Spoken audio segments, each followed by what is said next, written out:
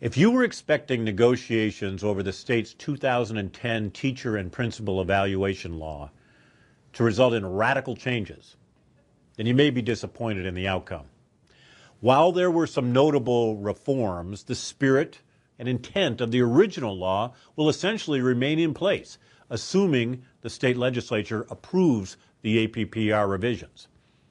The law will still require school boards and employees to negotiate through collective bargaining such items as the use of scoring rubrics and appeals procedures. And school districts still face the loss of next year's state aid increase if they cannot come to terms on a new evaluation system by January. Thankfully, the evaluation agreement better defines the scope of negotiations and should help usher in local agreements. There are several other positive changes in store to help you identify quality teaching and improve overall instruction in your district.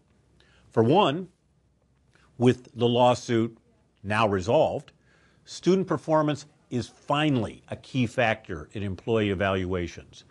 Furthermore, districts will need to obtain sign-off from the Education Department on their final evaluation agreements, thereby ensuring that their plans are meeting a prescribed and hopefully rigorous standard.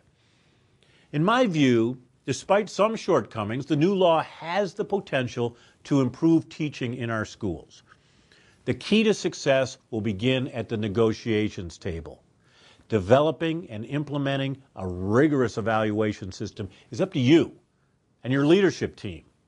Let's hope that this new law sets us on the path toward improving teaching and learning in all of our schools. Thank you.